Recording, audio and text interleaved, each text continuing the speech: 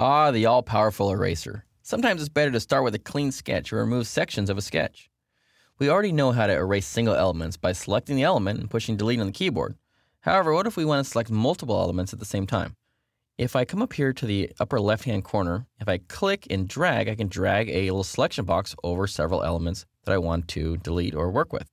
Click on that, and notice right away they didn't show up as highlighted. Sometimes the graphics cards don't automatically do that, so if you just change your zoom level just slightly, you'll see they all show up.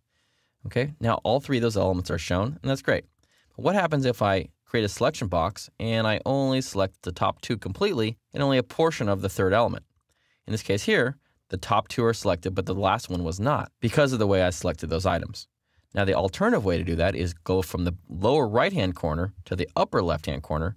In this case here, any element that the selection box touches will automatically select it. So notice here, all three of those are selected because of the way I selected those. Same thing over here. If I have this circle here, if I go from upper left to lower right, it selects only that circle. And if I go from the lower right to the upper left, it selects both of them. So pretty handy, quick way to select multiple items. And of course, we've already been using it quite a bit, but if you hold down Control, you can select multiple items just by holding down Control and clicking on any one of those items you want. When you're done with that, hit Escape or click anywhere else, and you're done.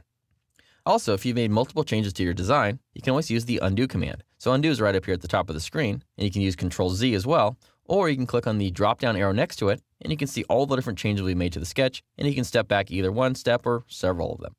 If you made an undo change and you want to go back and redo that change, go ahead and click on Edit.